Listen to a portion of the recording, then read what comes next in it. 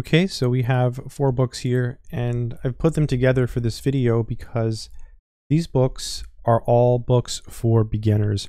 That's what they have in common. They're also written by the same person. His name is Chris McMullen. He wrote all of these books, and I've made videos on these books before, but I wanted to talk about all of them together because I think they're all good beginner books, and they're all extremely affordable. If you're taking trigonometry or you want to learn trigonometry, this is a good book for that, and we'll talk about why it's good when we take a look at it. Out of all of the books here, my favorite one is this one, and that's because I feel that this one has the best examples.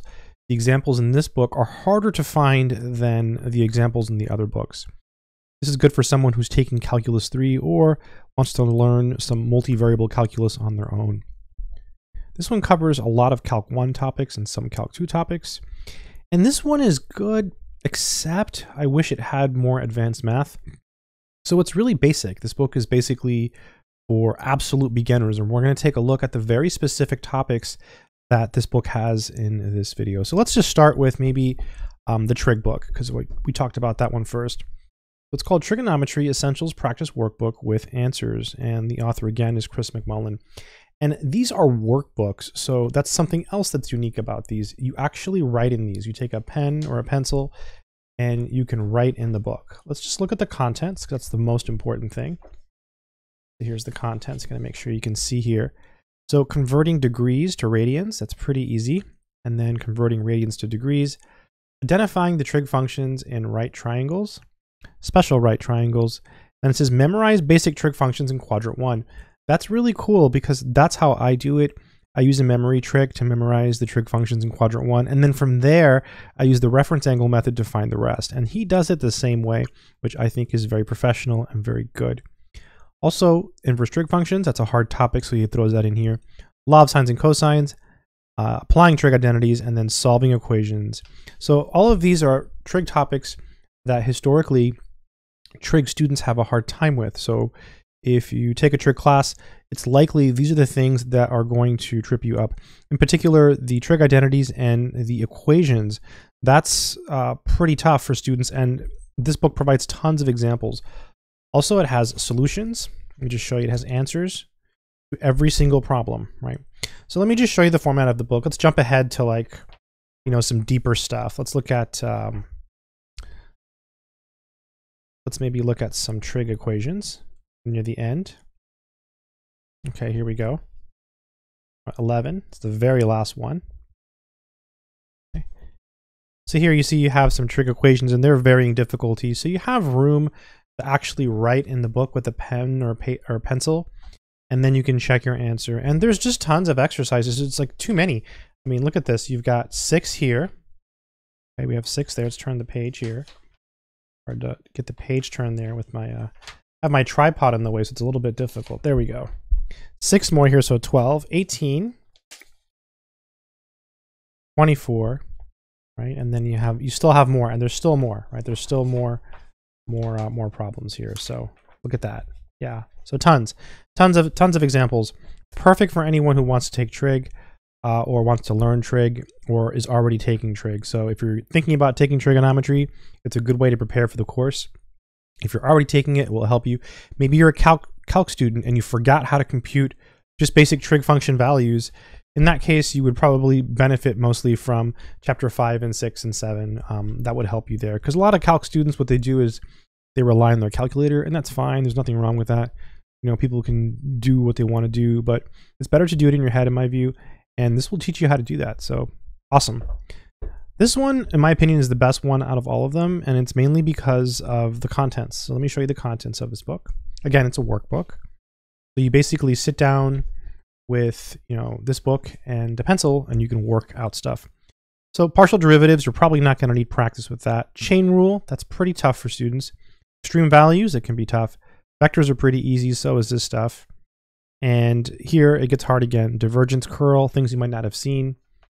And then some of these problems can be tricky. And then look at this. You even have surface and volume integrals, center of mass and moment of inertia, and line integrals. So these might be some topics that you might need extra examples in. And it's hard to find examples in textbooks. You know, you can get it like the big book by Stewart, and it covers everything and more than what's in these calculus books, both combined. But it's not going to have as many examples, and it's not supposed to. That's what this book is for. It's a workbook. So look at those. Look at that example. Look at that. Look at all of that math. So here they give you a position vector. Let's just go through it. The camera is not doing great on focus. Sorry about that. So they give you the position vector, and then you have to find the velocity. So the velocity of the position vector is the derivative. So you take the derivative, you just differentiate one term at a time. And then the derivative of velocity is acceleration. So it just goes through and asks you to find the unit tangent vector and principal normal unit vector at t equals 2. So yeah, so to find the unit tangent vector, they give you the formula here. Basically, you normalize the velocity vector. So you take the velocity vector and you divide it by its magnitude.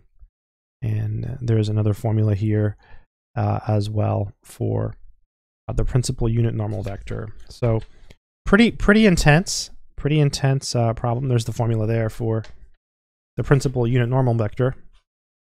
So pretty intense. And this book is good because it helps you solve those problems. And it does have answers to the problems as well. So you can see here solutions, which is kind of nice. This one actually has solutions, not just answers. So they're worked out, whereas the trig one just had the answers. So that's a big deal, right? I mean, look at that. All of the steps are there. So the best one in my opinion. This one's pretty good. Again, I wish it had more content. Let me just show you the topics on this one. I definitely think the multivariable one is better, but if you need some help with Calc 1, then this can help you. It's got, you know, all the basic stuff. Most of it's derivatives and integrals, as you can see there. So quite nice. And this one also has solutions, right? The solutions are actually worked out in this book. So that makes it extra nice. Yeah, pretty cool. Pretty cool. This book kind of reminds me of my videos. I have a lot of videos on the topics here. I have some videos on topics in this book, but not as many. So that's why, in my view, I feel like these are more rare. There's less examples on the internet of the problems that you find in this book. Whereas on the internet, it's really easy to find examples like this. Same thing here. This one, a lot of this math, you know, there's a lot of it already on the internet. It's pretty easy. This is super basic. This is for super beginners. And I guess even though it's on the internet and you can find videos, this is still a workbook, so you can write in it and you can actually do math. And that's the best way to learn math, in my view, is by doing it. So here you can see the topics. Linear equations with integral coefficients. That means there's no fractions. And then chapter 2, it says fractional coefficients. That basically means there's fractions. And then some quadratic equations, some factoring, the quadratic formula, some cross-multiplying, and systems of linear equations. So very, very limited in topics in this one. It's very, very limited. But that's not to say it's a bad book. I mean, it has answers to every problem. And if you read the reviews on Amazon, you're going to find that they're very good for all the books. And people do benefit from this book because a lot of people need help with stuff like this. I mean, you know, I look at this and I think, oh, it's really basic, it's really easy. And I usually don't, you know, often review books like this. But I think there's a lot of people in the world who are just starting college. I remember when I started, I had to learn this stuff, you know. I mean, I didn't know how to do problems like this. These are the harder ones. These are the ones with fractions. And this book has tons of examples. Students really, really have a hard time with fractions. I remember giving tests and I'd give them like, you know, 1 or 2 of these and then give them one with fractions. And a lot of people would, you know, they would get the one with fractions wrong. I mean, not like a ton of people, but like way more people will miss the problem with fractions. And look at all of these problems. It's ridiculous. Just ridiculous how many examples you get in this book. So the books, they do explain things. For example, this is on simple quadratic equations. So there's an explanation in each book. Like it'll teach you the concept, right? So you learn the concept, there's examples, and then you have your workbook. You can write in it. You don't have to write in it, but it's a choice. So anyways, 4 awesome books. All very affordable. They're all modern books. I usually try to review, or I like to review. I like to review books that are like, you know, vintagey or, you know, collectible, because I collect math books. But I thought, let me do a video where I review some more modern books. These are books that are being published in today's era, and they're for students who want to learn, and they're extremely affordable. These are all paperbacks, and they're fairly well made. So he also has books on physics. I will be hopefully making a video on that soon. Those physics books he has are priceless, and I'll leave those in the description as well in case you want to check out the reviews and stuff on Amazon. But his physics books are amazing. It's even harder to find examples like that, and that makes them very valuable. Anyways, great books. Kind of a long video. I just wanted to sit down and show you some books which I think are great for beginners. So Trig, awesome. Calc 3, Multivariable Calc, awesome. Calc 1, Calc 2. It even has a little bit of Calc 3, but it's mostly Calc 1 and some selected Calc 2 topics. And then very, very, very basics of algebra. If you want something more advanced, you know, get like a college algebra book or something, maybe like the one by Blitzer. That one's pretty good, and it has way more math than this. So until next time, I hope you've enjoyed this video. Good luck. Keep doing math.